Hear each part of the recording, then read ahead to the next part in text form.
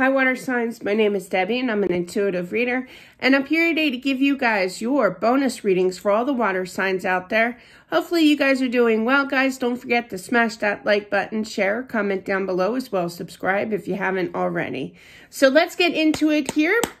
You can check out the link, the Amazon link down below in the description box. We're going to start off first for the sign of Scorpio. My book is out on Amazon, so check it on out. So things came to an end, I feel, Scorpio.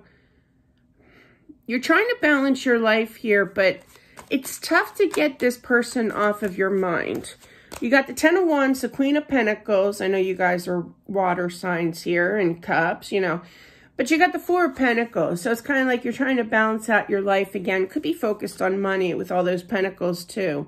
But it's two messages, what I'm feeling. I feel that it's hard to get this person off of your mind. They're kind of planted in there, you know. But I also feel that you're trying to wish for yourself for the best. You're trying to manifest progression here. You're really focusing on healing your energy, but I really feel that you're trying to move away from an old situation and kind of balance your life. I feel like there's a little bit of lost hope, okay? But it's going to take time, okay? So now they're giving me advice, all right?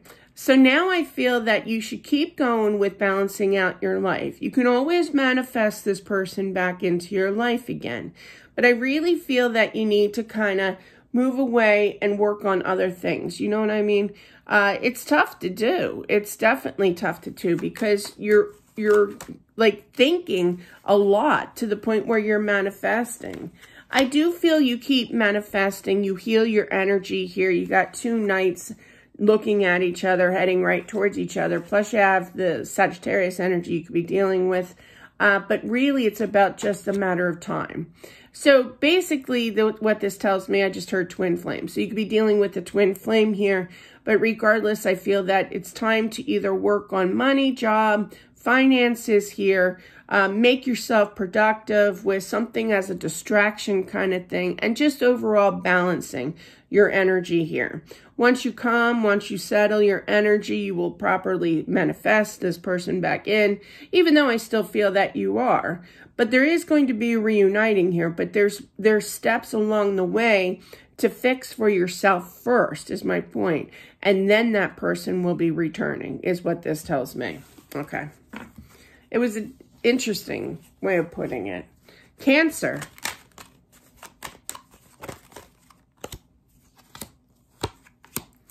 Somebody from your past still loves you, Cancer. That's for sure. It could be with the fire sign energy here.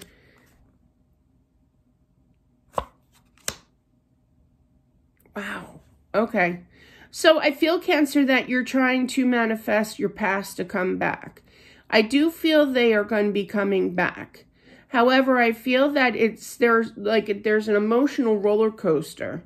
One minute you're kind of calm, trying to get them to show the action back to you, okay, with that King of Wands looking at that Six of Cups, and it's confirmed by the Sun. The Sun is known as the Yes card. And then there are times where you just get so frustrated where you don't even want to think about them. You don't want to think about, I just heard twin flame journey here. I do feel all in all that there's definitely divine energy. Spirit wants you to know that it's all in God's hands. I literally heard that. You're on a spiritual journey here, and to kind of refocus. Like when you are thinking about them and manifesting for their return here, try to delete this frustration, okay? Now, we're all human. Spirit knows this, okay?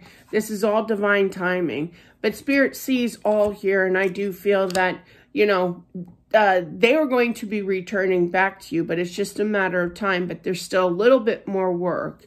So basically canceling out that frustration is definitely going to help with this proceeding of this twin flame journey, is what the message is. Leave it in God's hands. I just heard that again. So definitely that is your message for you, Cancer. Okay. Moving on to the sign of Pisces. Spirit, please show me, what does the sign of Pisces need to know? After a very confusing situation here, They had to make a choice, an option. This is somebody that you're dealing with. Could be with another water sign as well. I am picking that very strongly. You also have Leo. You have a Justice card, which is Libra here. But I do feel that somebody wants to give back into this again. They want to make things right. Justice is all about fixing it. Now, I do feel it's going to take them a lot because they know that they seriously messed up a situation. You know what it feels like? It's kind of like they love you so much that they got too much in their head. They got overwhelmed by emotions, by confusion. It's a twin flame, definitely. A lot of twin flame energy for water signs right now. But definitely, they're making that option in regards to love to fix things here, to give back into this relationship again. I am feeling, though, that it was a very confusing situation of how to go about it. How do I fix it? Somebody's getting flowers. I just heard that. Yeah, they just showed me roses.